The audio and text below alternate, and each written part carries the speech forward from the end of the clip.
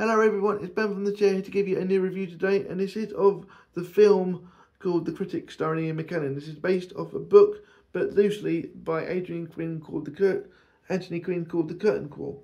The Curtain Call. Don't know quite what I'm telling you. This stars Ian McKellen as Jimmy Escrain, Gemma Atherton as Nina Land, Mark Strong as David Brooke. We have Alfred Enough as Tom, the kind of left-hand man of Jimmy. The plot is in the 1930s. Ian McKellen is a well-renowned critic at the Daily Chronicle tabloid newspaper, run by Viscount David Brooke Mark Strong. Basically, the bloke dies in the beginning, and then Mark Strong takes over. Yeah,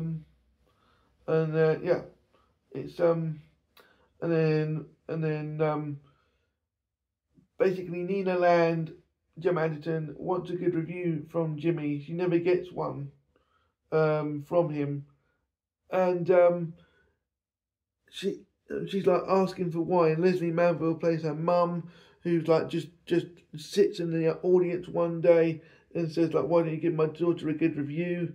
Well, I'm a critic, dear. Jimmy is gay and doesn't really hide the fact of that because of the time period. Yeah,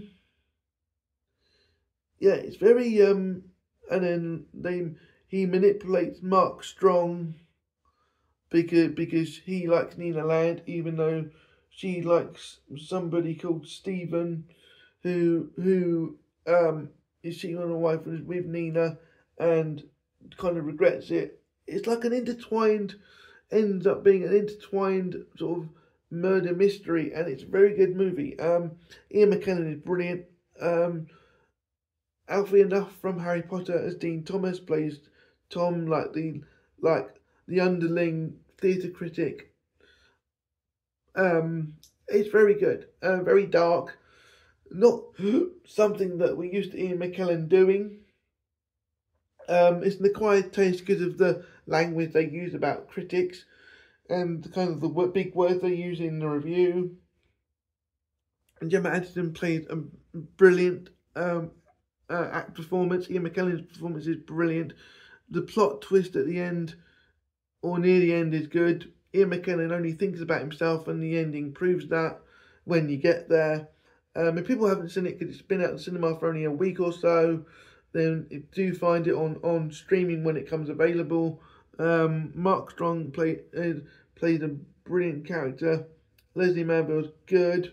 But it's mainly like a three-hander between Ian McKellen, Tom, Alfie Enough, and Gemma Atherton's character Nina Land, and Ben Burns as Stephen. So it's like a four-hander, and it's just the unraveling of Nina, and then the unraveling of Jimmy, because they want to get rid of the old lag, and he doesn't want to go, so he's like clinging on for dear life to his job for different reasons, and I think, you know, it's a good, really good film. It's a good film, like the critics to the end. And I really, really like this film. It's Ian McKellen, even at his age, pulls out a brilliant performance. The twists and turns you don't see coming.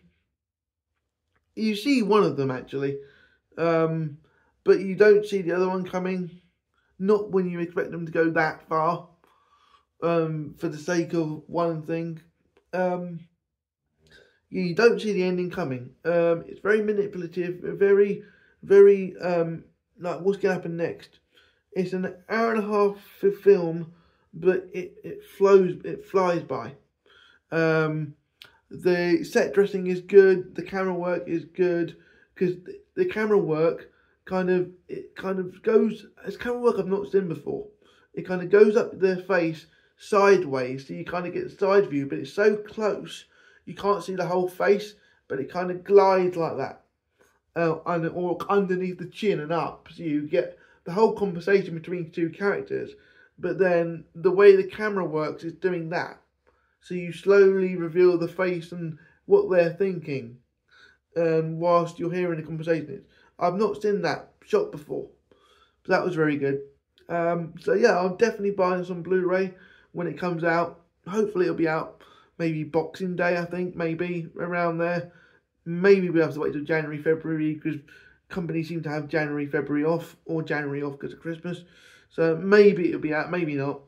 But if you like this film, please like, comment, subscribe, and I'll see you guys on the next video. Bye.